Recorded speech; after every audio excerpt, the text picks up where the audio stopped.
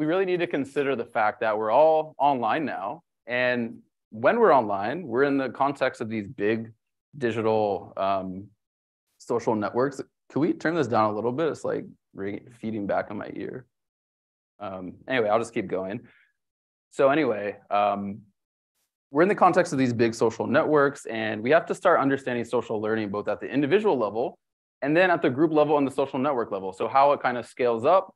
And importantly, what are the consequences of the modern situation in which algorithms are actually mediating the social information that we learn from? So we have information filters that are having an effect on the different content that we see.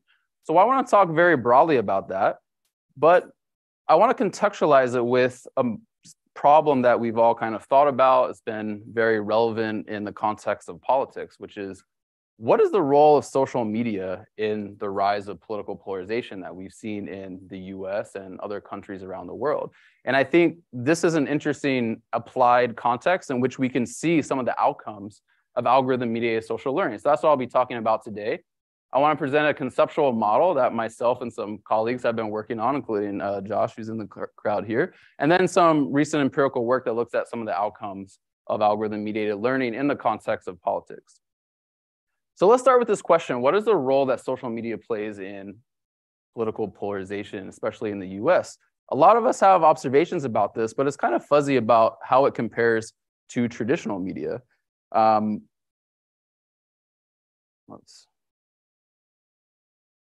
try this again. There we go. How many people know who this is on your left? Obviously, it's Reagan on the right. So who is this? Not quite. Anyone else? So this is Jerry Falwell. So for those of you, yeah, so right, you're on the right track. So those of you who don't know, Jerry Falwell in the 70s and 80s was a leading evangelical pastor in the US. And he played actually a really important role in politics in the US. So he had the third most watched TV network in the US behind only HBO and Turner. In fact, there were 20 million households in the late 70s and 80s tuning in to his network. And what was he doing on this network? Well, he was specifically broadcasting this message of moralization and outrage stoking that had a very particular intention. It was to organize the political right against the political left. And in fact, Republican Party really outsourced a lot of their organizing to evangelical pastors like Falwell. So if you look at one of his famous speeches, he said, "We're fighting this holy war. What's happened to America? The wicked are bearing rule. We have to lead the nation back to this moral stance that made America great." You might notice some similar rhetoric from recent presidents. So the point is that in traditional media, actually, we've seen something similar related to the claims that we see about social media. Oh, well, there's outrage stoking, there's moralization, and it's coming from political elites who have asymmetric control over information on the platforms or on the broadcast. So what I want to argue today is that, yes, social media is actually just a modern context of something we've already seen in traditional media. But at the same time, there's some important differences related to the features of the platforms, including the big social networks, and especially importantly, the algorithms that are playing a role. But we also have to start to think about, what is information doing on social media that's different than traditional media? Well, you have this similarity, but there's something that is unique to social media that is coming out. I like this term collaborative work that comes out of human-computer interaction literature. And the idea is you don't just have information being broadcasted, you have information being broadcasted, but then it becomes participatory. So not only do you have hyperpartisan news organizations or political elites saying their messages, but now you have people giving their own commentary, sharing that information themselves. And so then you don't just get the information, you get the social component when people are sharing the information, and we know who those are from people in our social network. And so when it becomes participatory, outrage and moralization become more of a social reality because you see it again from people who you might follow, people who you're connected to. And for any of us who are social scientists by training, the alarm bells start ringing a little bit because we know that social influence is much more potent when it comes to broader influence than just mere information exposure. So the other thing that I really want to focus on today is not just the sort of social nature of online networks, but also the fact that our understanding of social reality is influenced by content algorithms. And this is arguably the most unique component of our social interactions in the digital age. And so what I want to talk about today is, what should we be thinking about as consequences of algorithm-mediated learning? So I want to unpack this idea of algorithm-mediated social learning. And I want to start with this observation that comes from psychology and social science in general. Humans are prodigious social learners. So we learn not just from direct feedback, we learn from others through observation, we learn from others through reinforcement. There's a lot of ways in which we're just very attuned to social learning.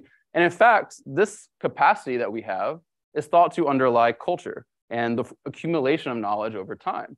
So we don't just learn from people who are right in front of us, we learn from history, and that allows us to really build complex societies, and it really enhances the efficiency of our social learning. Now, one of the things that's interesting about our social learning is that it's actually biased.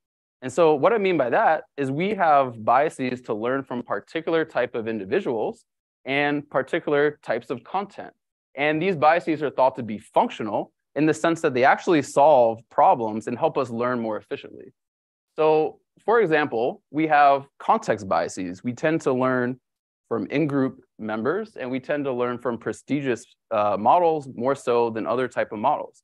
Now, why is this functional? Well, prestige typically signals success. So if someone is successful, then it's more efficient to learn from them rather than doing trial and error and figuring out all the techniques on whatever problem you're working on that didn't work. So it actually is more efficient to learn from prestigious models. It's also efficient to learn from in-group members because these are the people who have the knowledge most relevant to your current environment. On the other hand, we have biases to learn from certain types of information. Emotional and moral information have been very well studied. Our biased attention toward these sources. And if you think about it, emotional information tends to be the most important, the most relevant. In the context of social networks, for example, moralized information is very important because it helps us keep track of who's violating norms. And if we know who's violating norms, we can sanction them. It helps maintain stable, cooperative social networks. And also as individuals, we can figure out how we need to behave in order to not get sanctioned ourselves. So all of these biases are well documented. And the important point is that they're functional in the sense that they tend to promote adaptive behaviors that lead to cooperation and collective problem solving. So now what I want to do is contrast this function with the function of content algorithms. So now it's very well known that algorithms are, in the context of social media platforms, they're designed specifically to capture attention and to maximize engagement.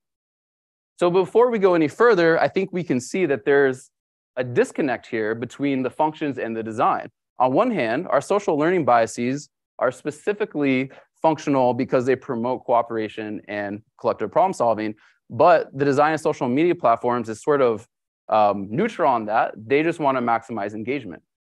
So if you've been paying attention, you might be able to predict what are the types of content that are most likely to capture our attention and maximize engagement. Well, it's going to be the content that we are biased to learn from and to attend to. So as a side effect of this design to maximize engagement and attention, social content algorithms are actually exploiting our social learning biases. And so now there's been decades of research, including some of my own, that confirm, and including research internal to companies like Twitter and Facebook, that confirm that prestigious information, in-group content, moralized and normative, righteous content, emotional content, all of this is systematically amplified by content algorithms because of these goals they have to maximize attention. This is the type of content that naturally is drawing our attention and our engagement. And so the way that I like to summarize this is that content algorithms are exploiting our biases toward prime information. So prestigious, in-group, moralized, and emotional. And so now with this setup, I think I can summarize this idea of algorithm-mediated social learning. So just to summarize, we have these biases to attend and to learn from prime information. On the other hand, content algorithms are amplifying this content because of their goals to maximize intention and engagement. But then here's where the critical piece comes in that I've become very interested in. When you have both of these processes happening in the context of online networks, you also get this feedback effect where, because we are attending to prime information and content algorithms are amplifying that, remember that content algorithms are not just amplifying that information, they're amplifying other people posting that information. And so this kicks in our capacity to learn from others through observational learning, reinforcement learning. And I have some studies documenting this. And then as a result, we actually learn to produce more of that content. In fact, more so than we would in other contexts.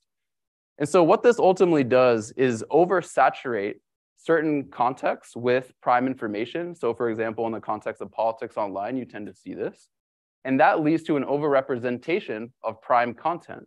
And the important point is that when prime content becomes overrepresented in an environment, rather than leading to collective problem solving and cooperation, it starts to do the reverse. It becomes dysfunctional and leads to conflict in things like misinformation. So this is a conceptual model. By the way, I'm happy to answer questions in the middle of the talk. I'm very used to that coming from Kellogg, or if you want to wait, whatever you want to do. But this is the conceptual model that I want to start with. Yes.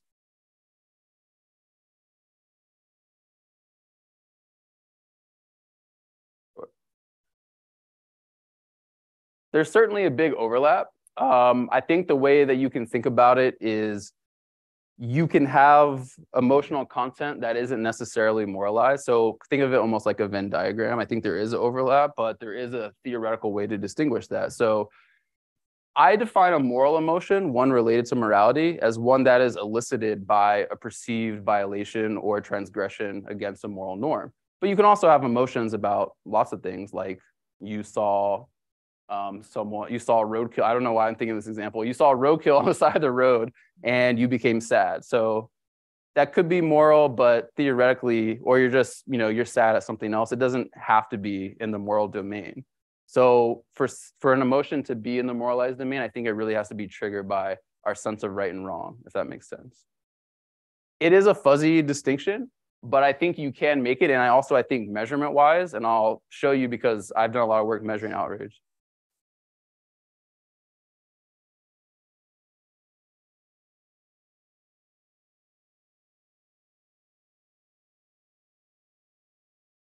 It's true. I see. So the other direction. It's true that one of the components of morality is theorized to be emotion, especially in social psychology. We've talked about that, but it's just one component. So emotion, I would argue, is necessary but not sufficient to have a moral piece of content or context of morality. Does that make sense?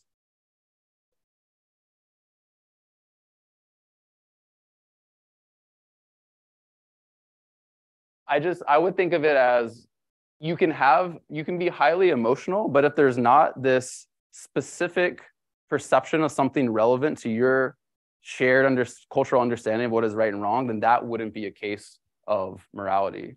So because I kind of hear you as potentially arguing that they're completely kind of collapsed. And I think if that were the case, then emotion should be sufficient for morality, but it doesn't seem to be the case.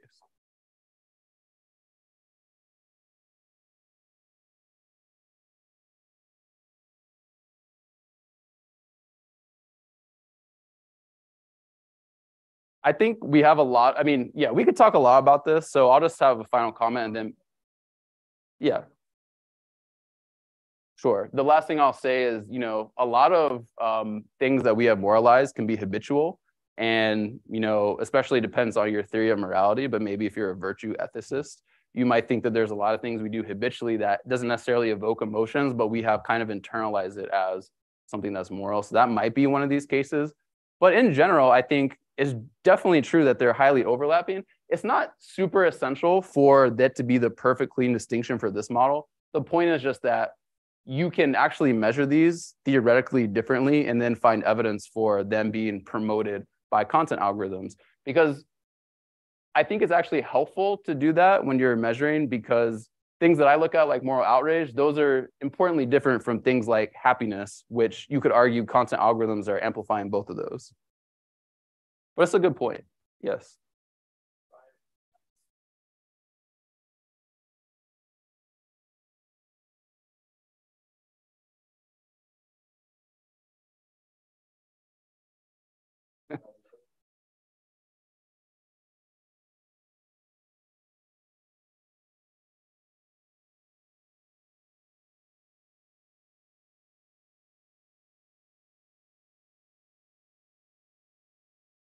Yeah, listen, I think we could talk a lot about this distinction, and there are lots of fringe cases we can come up with. But I think for the purposes of this model, it doesn't necessarily need to be perfectly distinguished for it to be useful, I think. So we'll see as I go along if you agree.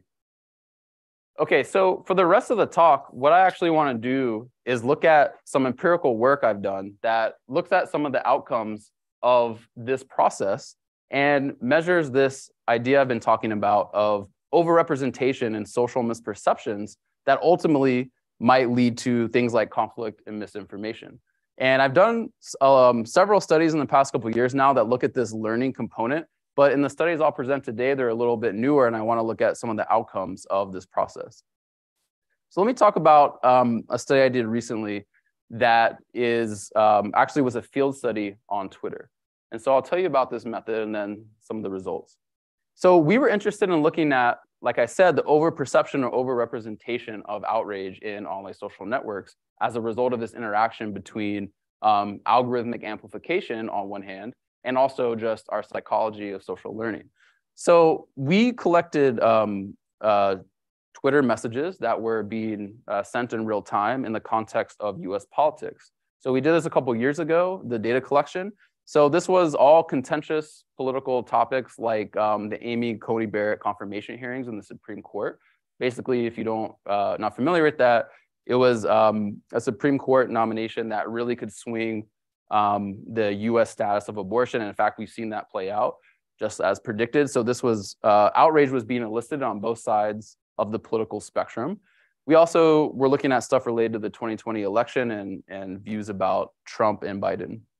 So anyway, we collected all these Twitter messages. And then in real time, we actually classified the outrage using what I call the digital outrage classifier. It's a supervised learning model that I developed, trained on 26,000 political tweets. Performs very well. So for us, measuring complex concepts, it's like F1 scores between 0.75 and 0.8. But we've shown it works very well in lots of different contexts. So we're measuring their outrage in real time as the participants are expressing their or posting their messages. And then we have actually a pipeline where we direct message them. And we ask the authors, to what extent are you outraged? And to what extent are you happy? And we measured happiness just to have kind of a contrast class of emotions. And so the nice thing about this method is that we're able to message them within 15 minutes of their posting the message. So it actually gets pretty close to them being able to report on their emotions in real time. And we argue this is one of the first methods for getting real reports of emotions so that you can compare it, how the author feels, to how other people are observing them. And so that's exactly what we do in the next phase. We have all these messages, and we've collected author ratings with each of these messages. And then we show them to a set of observers who are on social media. And importantly, the observers, every message had 10 observers that viewed them. And they were observers across the political spectrum. So there were 5 Democrats and 5 Republicans at least who observed all of the messages. And they're doing ratings of outrage and happiness just like the authors did. So we're able to actually measure any potential discrepancy between what an author claims they're feeling and what other people think about their emotion. So using this method, I'll show you some of the main results. So I'm showing you the outrage rating and then the authors versus the observers' judgments. And for the authors, these are just raw reports of the ratings. For the observers, it's all of the observers combined who saw the messages. And so what we see right off the bat is a significant difference between authors and observers' outrage ratings, where observers on average are systematically overperceiving the outrage that message authors are reporting. And the interesting thing about this is we don't see it for happiness. So there's no significant effect here. And so it suggests that there's something specific about at least negative emotion, if not moral outrage, when it comes to this overperception. Now, this is actually predicted by our model because outrage is most associated with that prime information. And so it becomes more overrepresented in the social media environment. And we replicated this across 3 different field studies. So we see identical patterns across 3 independent field study deployments, all which had 3 different political topics and different authors. So any questions on some of these results?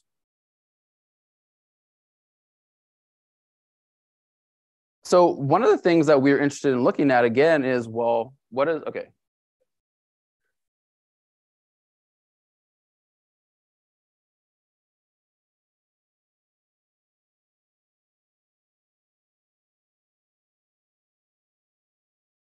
Yeah, if anything, we find the opposite. So that's definitely a legitimate concern.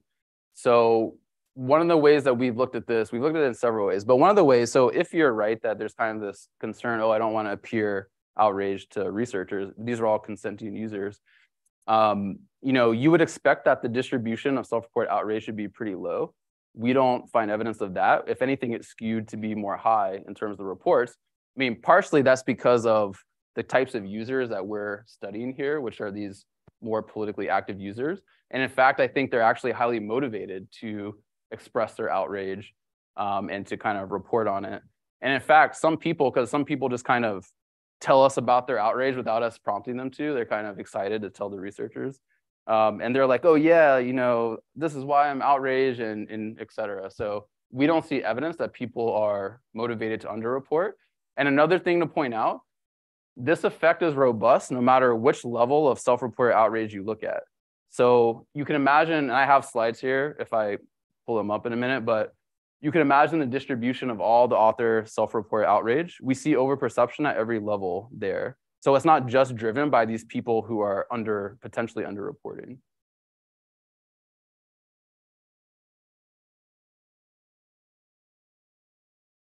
So the bimodal thing, just to be clear, we have authors who I actually forgot to mention this. We recruited authors both who our classifier predicted a high probability of expressing outrage, and also a second group of authors who our classifier predicted the opposite. And the point was we wanted observers to have a range of emotions to judge. And so that's why you see the bimodal distribution is actually by design. Sorry, I forgot to mention that. Very important fact. Yes. I had a question about who the observers are. So you said there were 5 Democrats, 5 Republicans. Does that mean for each there you have 5 different people? Correct. What's the pool of observers? So these are all social media users. They're all political partisans. We roughly match them based on the assumed characteristics of Twitter users. But yeah, that's the broad demographics of the observers. And how large is the observers? I guess is more my question. I'm thinking about being an observer in this study and observing tweet after tweet after tweet. Mm-hmm. And if yeah, basically how many outrage versus happiness tweets or that there could actually be an effect on the observer of seeing more and more outrage. Yeah. So we have 350 observers in every field study deployment. They see a maximum of 25 messages. So we were sensitive to them. I mean, just exhaustion as well. But we randomized the messages that any user sees. So theoretically, that should account for any kind of like general, I don't know what you would call it, like contrast effects or something like that. Yeah. Yeah. Brian.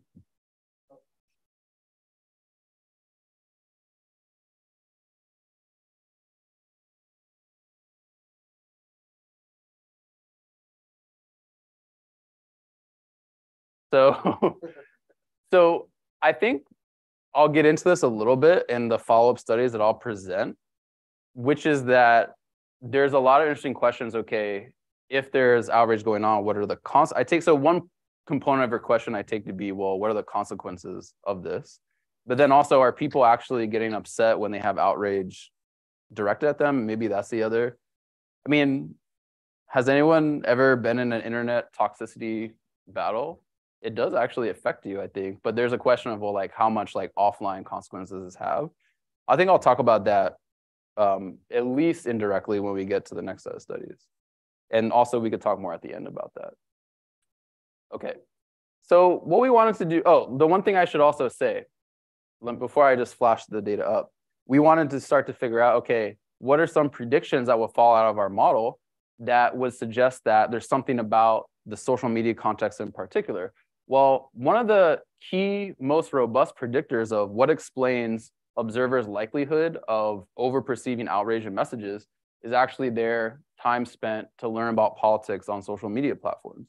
So this is only correlational, and I have some causal data I'll present next, but this at least is suggestive across all the data that there's something about being on the platforms that is informing your priors about the emotions that other people are experiencing. And that is impacting how you perceive any person's emotion. So if you spend more time in these highly politically active groups that express more outrage, that's empirically true, then it's influencing all of your judgments no matter who the expressor is.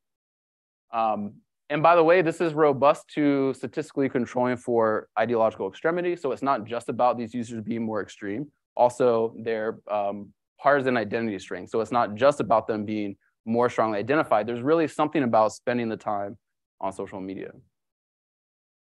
Okay, so now I want to talk about some of the outcomes and how this might scale up to social network level misperceptions. And so what we did in this case was design some mock social media feeds to kind of simulate people going through a social network and estimating how their judgments are impacted by algorithmic amplification in their news feeds. So ultimately, what we're arguing is that if we manipulate people's feeds so that there's greater amplification of outrage, it's going to impact then their judgments of the some network level outcomes and norms of the environment. So what we did in this case is we constructed a mock social media environment where participants were assigned either to a high level overperception feed or a low overperception feed. And the important thing in this case is that all of the messages appearing in these mock feeds came from our previous field studies. So we actually know exactly how much outrage each individual message, each author felt. And then we also know how people tended to overperceive those messages. So the key manipulation here is that all of these messages are actually controlled for how much outrage the author felt. The only thing we're manipulating is that overperception bias, which we argue is simulating this kind of algorithmic amplification. So what we find here, we first just ask people, well, how morally outraged do you think members of this social network are? So this is getting at this collective understanding of outrage. And there's two results that I want to draw your attention to that I find interesting. So one is perhaps the straightforward finding. If you're in the high overperception newsfeed, simulating this algorithmic amplification, you're much more likely to think that your social network is more collectively outraged. But this dotted line is representing the mean of all the individuals outraged in the newsfeed. And so what this is suggesting is that when there's this amplification and this potential overperception bias, actually, when you're making a group level judgment, thinking about your whole social network, it's even more overperceived than just at the individual level. So when you're making these broader level judgments, it exacerbates the overperception bias. The other thing we looked at was perceptions of social norms in the social network. So we had the same manipulation here, but now we have them do a norm elicitation task, we call it. And basically now we're showing them a bunch of new Twitter messages that were sent out in this ostensible social network. And then we have them make judgments about all of those new messages. And we're manipulating how outraged these messages are. And what we find after we ask them, well, how socially appropriate are these new messages for the social network that you've been embedded in? We find that there's significant increases in their judgments of social appropriateness if they've been in this high overperception newsfeed. So the point is, now they think that the social norms of expressing outrage are more, or that expressing outrage is more normative in this environment. And as we know, norms are potentially very influential for your future behavior. And in fact, I have other work suggesting that people learn to express more outrage themselves when they think the norms are greater. So any questions on this finding? Yes.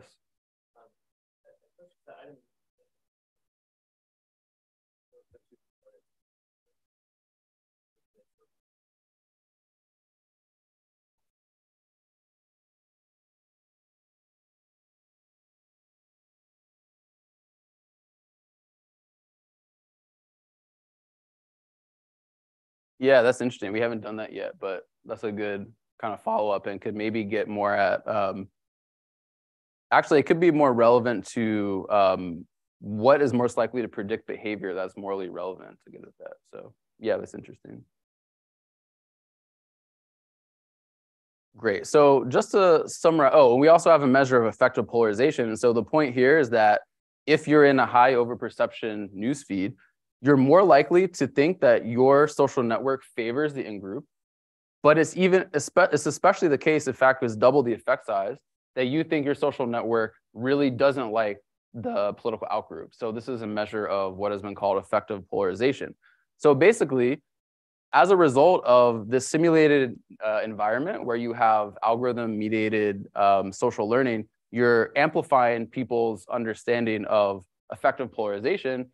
And I think this is really important because in the psychology literature, one of the key predictors of how polarized people are is actually how much they perceive their group to be polarized. And a lot of times we overestimate how polarized people really are. So it's a problem if our judgments of polarization are actually false and overperceived, and then that's leading to behaviors because we're conforming to something that is not actually the case. This has also been called a case of like pluralistic ignorance in the sociology literature. Okay, so in summary of these data, social media users systematically overperceive how outraged message authors are. This leads directly to overperception of collective outrage, and this amplifies perceptions of norms and effective polarization. And so again, I think this is really important outcome of algorithm-mediated social learning because it's skewing our understanding of the norms of our environment. And this is an outcome of prime information, as we called it earlier, being overrepresented in the information environment. Okay. So in the last part of the talk, I want to do a couple things. First, I'll present some data on how misinformation actually rides on the coattails of this process and proliferates in social networks. And then I want to spend like 5-10 minutes at the end to talk to you all about what are some ways that we might actually think about redesigning algorithms to make social learning more efficient or make it more accurate. And should we be doing that, or should we be thinking about education interventions? And that's some work I've been doing lately. So I want to talk about some of these misinformation studies now. And we had a really nice data set of both Twitter and Facebook data that we worked with Facebook to get that was spanning across the 2020 and 2016 US political election and the US presidential election. And we had several hypotheses about the spread of misinformation. A lot of the hypotheses that have been proposed in the computational social science literature are all about, okay, well, the reason why we engage with misinformation is because either we're cognitively lazy and we don't care about accuracy that much, or it's all about our political identity. We just really focus on what information will validate our political identity more. But we argued that from our model algorithm-mediated social learning, there's actually a simpler explanation to both of these explanations, which is that actually we are just being drawn to misinformation because it elicits outrage in us. And outrage makes us more likely to engage with misinformation and not care about accuracy. So if this is true, we had several hypotheses that we wanted to look at in these data. Misinformation should evoke more moral outrage than factually accurate news. This should actually lead to greater engagement compared to non-outrage misinformation. And then it should be specific to moral outrage compared to other types of emotions. And then finally, it should make us care less about accuracy and more about these social components of sharing information in online networks. Okay, so I want to talk a little bit about these data because this took us a long time to get our hands on all these data. But some of you might have heard, well, so first I'll talk about the Twitter data set. So we collected 4 different sets of data. We were looking at posts with URLs from a database, and these databases came from 4 sources. So first, it was split by year. So 2016 US election and the 2020 US election. We also had data from IRA tweets. So for those of you who might recall, the Internet Research Agency was this kind of Russian troll farm that was known to produce misinformation in the past 2 elections. So we had access to all the tweets that this organization was sending out. And then we also collected another data set of tweets that were sharing the same links, but weren't actually from the IRA. And we wanted to generalize across time and across source. So we have this for Twitter. We also have it for Facebook. We worked with Facebook with the, I think, if any of you, has anyone heard of the Condor data set?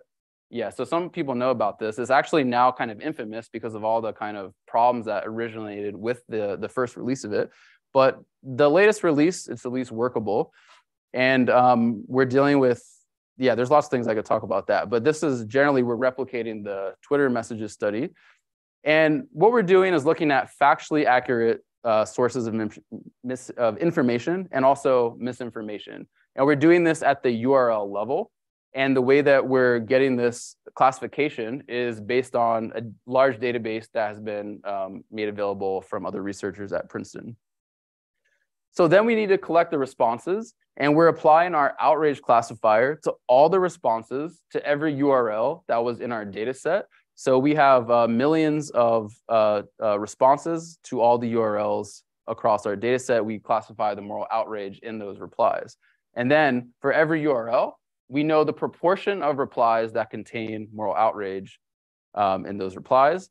For the Facebook data, we aren't able to do that classification, but we do have the emojis. So we can use the count of anger in the emojis as our measure of outrage. It's a proxy for outrage. So with these data, we find results, or we can test all of these hypotheses. So I want to share these results rather quickly because I don't have that much time. But the first thing to note is that we see extremely consistent data suggesting that misinformation URLs are much more likely to elicit moral outrage in users who see this, the URLs compared to factually accurate information. And we see this across all of our data sets. And importantly, we see that misinformation is actually using outrage to get more engagement. So anytime the misinformation elicited more moral outrage, it also led to more misinformation engagement. I also show this interaction because in several of our data sets, we see the same effect for factually accurate news. So this further supports our prime information model. Anytime you attach outrage to a message, you see boost in engagement for any type of information, but it also works for misinformation as well. And we see this across both of our data sets, extremely consistent result. There actually are error bands on these, but it's so much data that you can't see it. It's very precise estimates. The last thing I'll show you of these data is that we actually see specificity in the emotions when we look at the Facebook data set. So in 2016, you can see, and 2020, the most robust predictor of factually information versus misinformation is an outrage reaction. And you also see an effect of this kind of laughing emoji, but I actually interpret that to be another measurement of outrage because often what happens is people are like laughing at the political outgroup misinformation that is being represented. So I think this is actually another measurement of moral outrage. So this suggests that it's really about outrage compared to other emotions like surprise or sadness or love. Okay, I do have one more thing. There's a behavioral experiment where we're looking at, we're doing a manipulation to see if outrage is most likely to predict a focus on social incentives rather than accuracy incentives. And so I'll go through this sort of quickly, but basically, we set up a social media newsfeed where we're manipulating 2 things. One, how real versus fake the the news articles are. These are all real fake news articles. So in other words, they come from a database that's been collected of fake news articles that actually were in the world. And then there's factually accurate information. And then we're manipulating through pilot testing how outraged all of these messages make people feel in our study. And in fact, we're actually able to evoke more outrage than you would think in the context of a behavioral study. I think when it comes to politics, people will easily get aroused, as in angry. So then we did a manipulation where we're having them either making a decision to share or just judging the accuracy of the information. So the first thing to draw your attention to in the ratings is that when you look at misinformation versus factually accurate news, we can see that participants actually do a very good job. This is consistent with other studies of judging whether information is real or fake. So despite some of the kind of media narrative that we're just all getting bamboozled by fake news, actually we can do a pretty good job of detecting real versus fake news, even in the context of politics. And interestingly, outrage actually didn't affect that. So one thing that people have argued as well is that outrage kind of just clouds our decision-making and it makes us less likely to be able to judge. We don't see any evidence of that. But where the outrage impact does come in is the sharing of the fake news. And this is very important because this is what determines how widely disseminated the misinformation and fake news is. And so what we find is that outrage made people more likely to share fake news. And it also made people more likely to share real news. Again, this draws more engagement, but this is one of the ways that we argue specifically misinformation is being spread across social networks. It's eliciting outrage. And then when people are in the outrage state, it makes them focus more on sharing, even though in theory, they could tell you that it's a fake piece of information.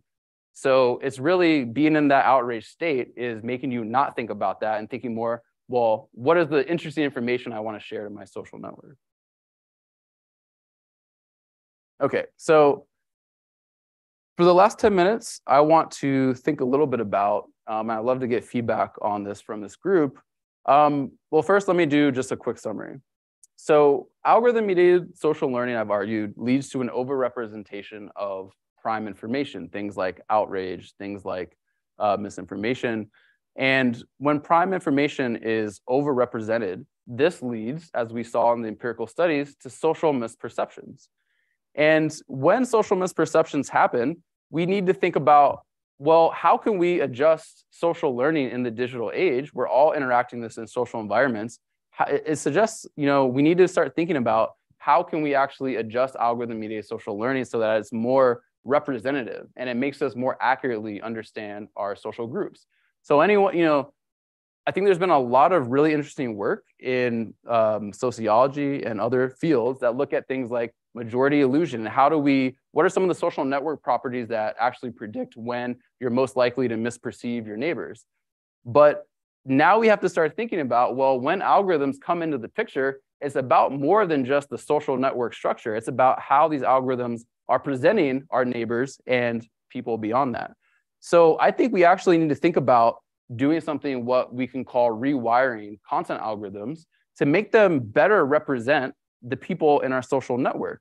Now, this becomes really tricky, which I want to talk about in a minute. But another thing you can do that kind of skirts the whole issue of how do we rewire algorithms, you could also just teach people about the impact of algorithms on social learning, and maybe you trust them to update their social inferences. I'm not too enthusiastic about that prospect because I've actually started to test this and haven't had good luck, but we can talk more. But I want to talk a little bit about this. How do you modify content algorithms? I think this is actually a really difficult problem because when you're thinking about things like misinformation, the goal is very obvious. Everyone agrees that we should remove misinformation. So what should you do from a content moderation perspective? You should just get rid of misinformation. But when it comes to things like prime information and non-representativeness, what is actually the goal? It's not clear that you should just wipe outrage away from platforms because outrage actually has important social functions. It makes us aware of moral norms, things that we should care about and give effort to. It helps potentially challenge the status quo in the face of injustice. So we don't just want to get rid of it. And this creates a very difficult optimization problem if you're like, okay, the solution of this is just to rewire algorithms in some way using some computational method. So what I'm arguing is that we really need to take a step back and have more theory about what it is we're actually trying to do to increase things like representativeness on platforms. Usually this is talked about in industry as, oh, we need to improve conversational health. Well, to me, that's a completely vague problem. Or in the AI literature, it's often talked about we need to increase our value alignment. Well, no one has really successfully defined what value alignment means. And I think one of the things that we're trying to contribute to this literature is to say, here's something we could think about. Let's think about this as a problem of social learning. And let's think about trying to make algorithms represent our social network more accurately. And then you think about the function of social learning, and you don't have to define a vague concept like values. So I love to get people's opinions on this. I think this is difficult.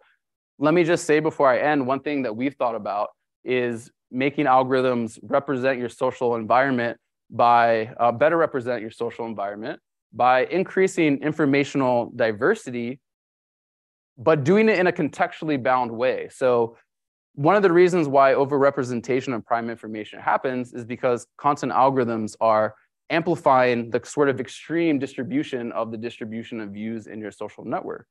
Well, if you can sample more broadly from the true distribution in your social network, maybe it would be helpful to fix some of these overrepresentations. But the problem is it's not as simple as just sampling all across, because if you're, say, someone on the left, you don't want to have samples and see information from someone on the far right, even though technically that is more representative.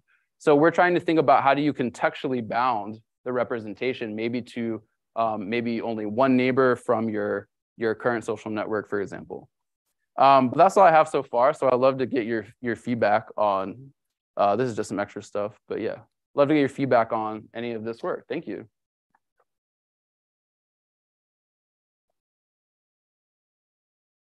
Yes. Yeah. Wow.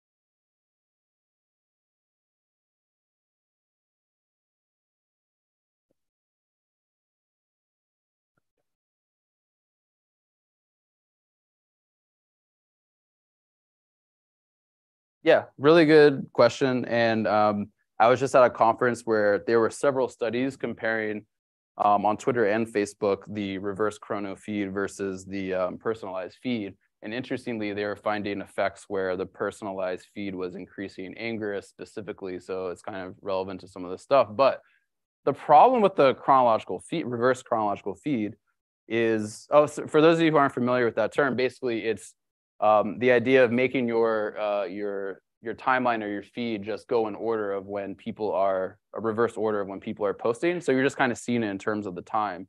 But the problem with that is, in the context of a lot of what I've been talking about, like politics, who are the people who are posting the most? It's the people who are the most extreme, most politically active. So actually, your reverse chronological feed can become non-representative just in virtue of people being super motivated to like keep posting.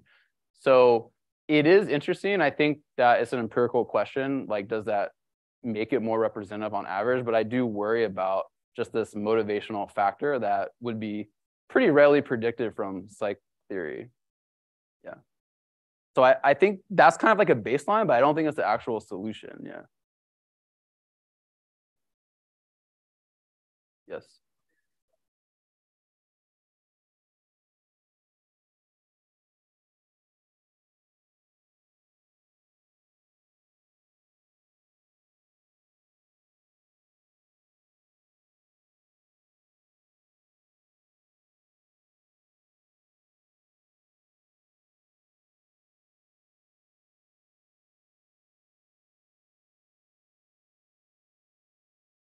Yeah, interesting. So one way that I take your question is, what are some of the individual differences that explain variance away from the mean? And we've looked at a couple, but we haven't looked at that super systematically. So One of the things we've looked at is political ideology. We actually don't see any big differences for the outrage effects. Although in general, we see that people on the political right are slightly more susceptible to fake news. Is something that other studies have found. I should say, though, to caution that interpretation, there's a slight bias in our sample. It tends to be people who are skewed left. So there's a question of, how representative are we getting for the political ideology? We don't see, there is an age difference, and that's also been very well documented. So if you're older, you are more likely to be susceptible to fake news on average. That has been argued to be mostly a function of information literacy, digital literacy. But other than that, we haven't systematically looked at that. So I don't know if you had any thoughts about certain differences you were expecting, but yeah, still more investigation there, I think. Yes.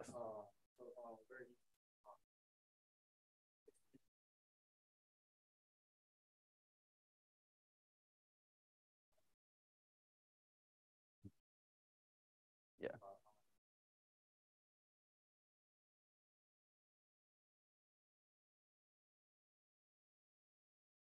Yeah. So outrage is typically thought to be a subcategory of the broader category of negativity. So in those studies, I know the ones you're talking about, they don't make any distinction between the different types of emotions. If you look in their data, what I argue is that a lot of the emotions that are really driving their effects are anger. I've talked to the author, I think they get some effects with surprise too, but that's not really a negative emotion. So I actually think, and there's several studies suggesting that anger is like one of the key drivers of that general negativity effect. And I think it's because of some of the things we're documenting, which is that it motivates us to share more than some other emotions.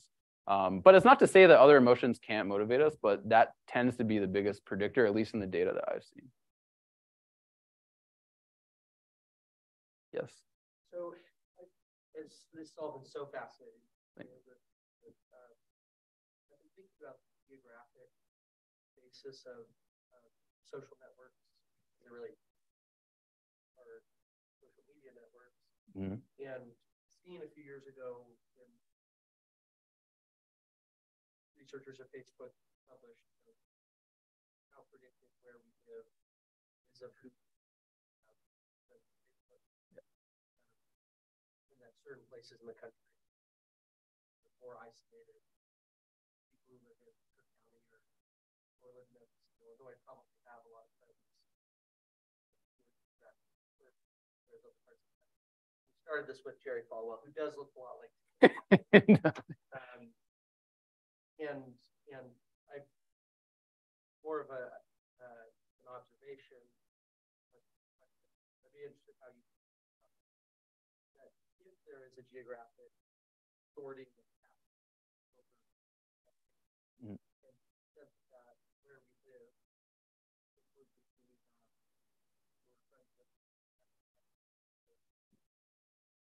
and the algorithms ever overcome that. Yeah, super interesting. I do think that's highly relevant to this idea I've been talking about of increasing like the diversification of views. You could actually think about it as doing that geographically. Arguably, it wouldn't be that different than doing it informationally, because I think geographic sorting has been now especially correlated with partisan sorting, as I think you must be referring to this a little bit. And so I think when we see offline the more clustering by things like ideology, that's going to be reflected online as well. The data actually suggests that on social media, we are less in an echo chamber than offline because of things like partisan sorting. So ironically, a lot of the times when we're exposed to diverse information, we're seeing political outgroups, and actually that's what's making us more polarized. So there's actually several studies now suggesting this. So this is why I wanted to bring up the point that information diversification isn't simply the solution, because sometimes we don't want to see people who are very strongly opposed to the views we have, and actually that can exacerbate intergroup conflict. So there's this tension between creating representative, more accurate social learning, but also not at the same time, ironically, creating more intergroup conflict, if that makes sense. And that's an unfortunate component, I think, of the polarization and partisan sorting that we're seeing, at least in the US, I've seen it, some data looking at it in a lot of other countries, but it varies by country. Yeah. Yes.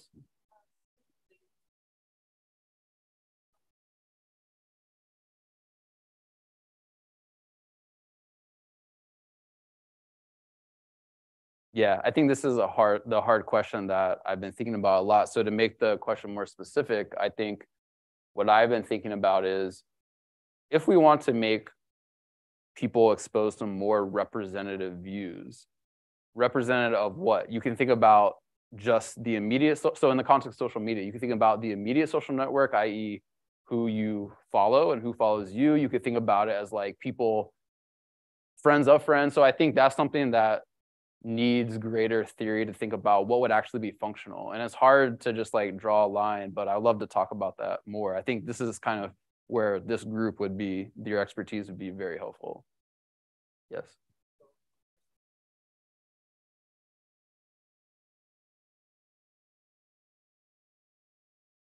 Right, yeah.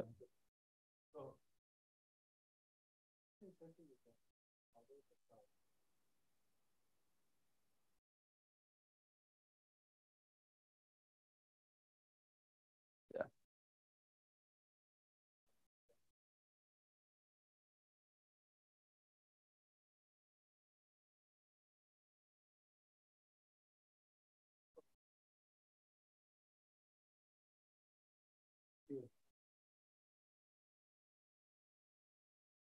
Yeah, that's interesting. Yeah.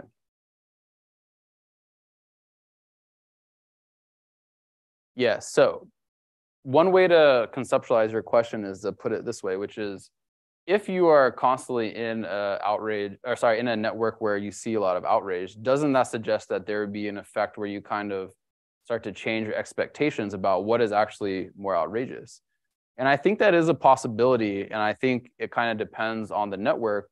What we see is evidence that, so yeah, the way that we kind of we're looking at it is we're taking people in certain social networks and then we're showing it to, I think this is your question, we're showing it to observers who are not necessarily in the same network. And so maybe we're kind of overestimating that.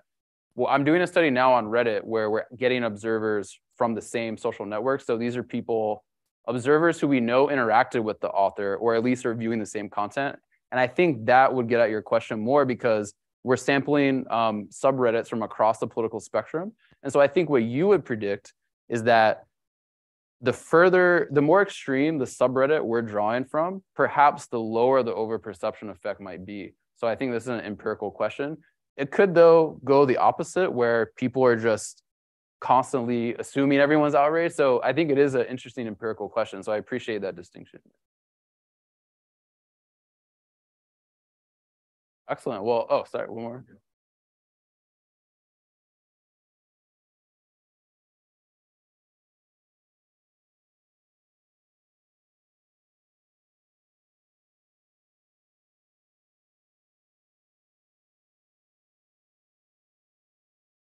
Yeah, it was the sharing independent variable. Yeah.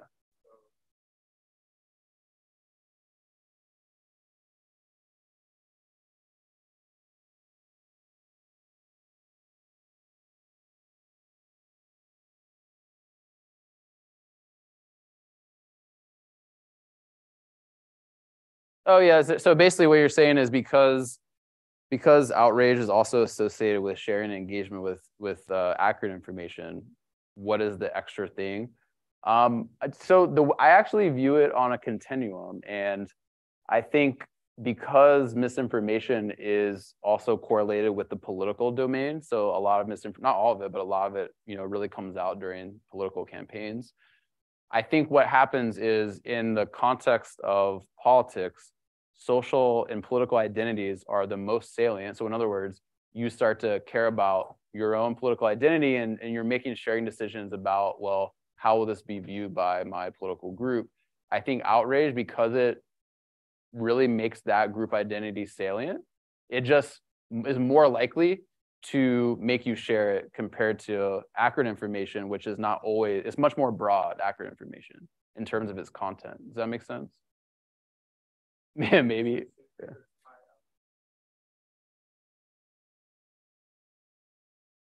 Correct. I think so. So we show in our data in several studies, it doesn't have to be misinformation for outrage to impact sharing and engagement, right? So that's what you're pointing out. I think it's more likely you have many more cases of non-political accurate information compared to misinformation. So if you looked at the distribution of political content, it's going to be higher in misinformation just because accurate information is so varied. Yeah.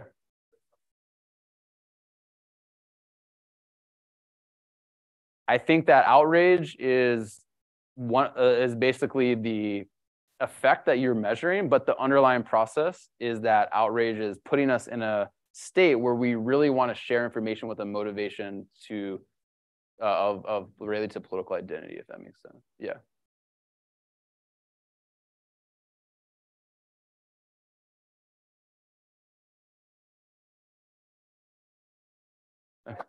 Thanks a lot.